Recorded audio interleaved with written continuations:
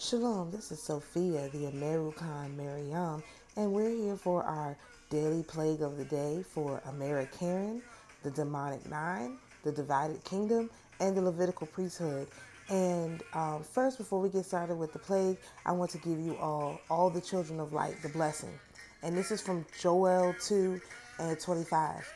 And I will restore to you the years that the locust hath eaten, the cankerworm and the caterpillar and the palmer worm, my great army which I sent among you. And ye shall eat in plenty and be satisfied, and praise the name of the Lord your God, that hath dealt wondrously with you. And my people shall never be ashamed.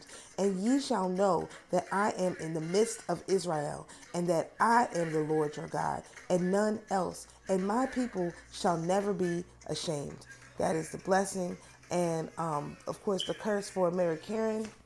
We had something come up that already came up. This is the Nine of Cups in reverse. Of course, that is the whale goddess, which is Sedna. And so I'm not going to talk too much about that because she is back like with a vengeance. And of course, this is in reverse. So that means whatever it is they were planning, all their cups are now empty.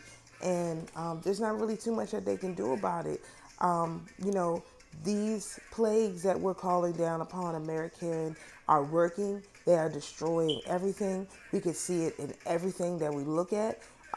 We can see it everywhere. And so I just encourage my brothers and my sisters, all the children of light. Your words are extremely powerful. Today is an extremely powerful conjunction day.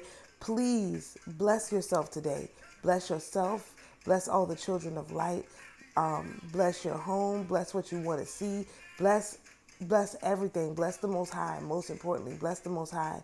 And watch how things turn out for you with this celestial alignment that's happening today. So shalom, and if we need a part 2 plague, which we haven't needed in the last few days, the Holy Spirit has said that one is enough, then we'll see you in part 2. Otherwise, we will see you tomorrow. Shalom.